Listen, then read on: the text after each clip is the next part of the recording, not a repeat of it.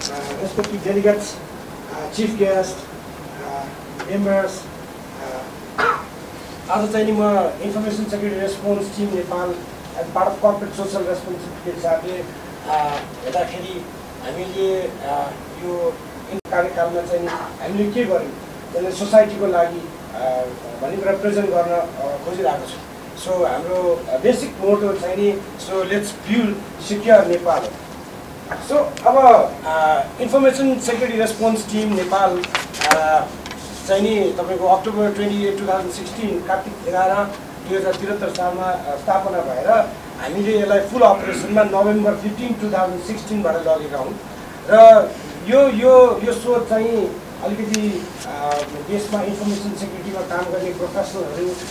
मिलेर देशमा cyber security र इन्फर्मेसन सेक्युरिटीमा के गर्न सकिन्छ कि भन्ने हिसाबले विभिन्न क्षेत्रमा काम गर्छ हामी part of corporate social responsibility देशलाई के गर्न सकिन्छ कि भन्ने हिसाबले सोचेर चाहिँ इस्टाब्लिस गरे एउटा अर्गनाइजेसन हो, नन प्रफिटेबल अर्गनाइजेसन। सो अब यसको बेसिक अब्जेक्टिभ भनेको चाहिँ नि साइबर सेक्युरिटी र साइबर सेक्युरिटीसँग रिलेटेड एजेन्डाहरूलाई हामीले पनि के गर्न सक्छौँ कि देशमा भन्ने हिसाबले यो ग्लोबल एजेन्डा हो, ग्लोबल एजेन्डालाई हामीले पनि के गर्न सक्छौँ कि भन्ने सोचले चाहिँ नि इस्टाब्लिस गरे भएर अब हाम्रो मेन रेस्पोन्सिबिलिटी अथवा हाम्रो मेन उद्देश्य चाहिँ नि to have society to minimise the security cyber security risk in नेपालमा हुने अथवा भविष्यमा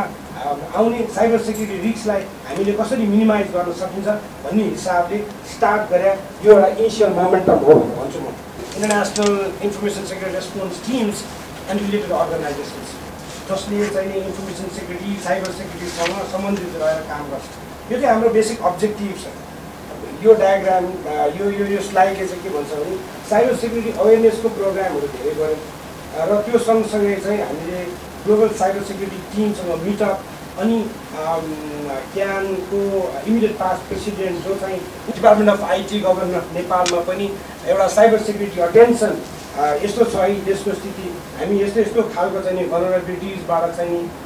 अवेर हुनुपर्छ, हामीले यस्तो खालको थ्रेटहरू छ भनेर चाहिँ नि डिपार्टमेन्ट अफ आइटीमा गएर उहाँहरूसँग पनि हामीले एउटा साइबर सेक्युरिटी अटेन्सनको प्रोग्राम गरेका थियौँ। भनेपछि हामीले बढी साइबर सेक्युरिटीलाई प्रायोरिटाइज गरेर अहिले चाहिँ हामीले साइबर सेक्युरिटीको अवेरनेसको कुरालाई चाहिँ हामीले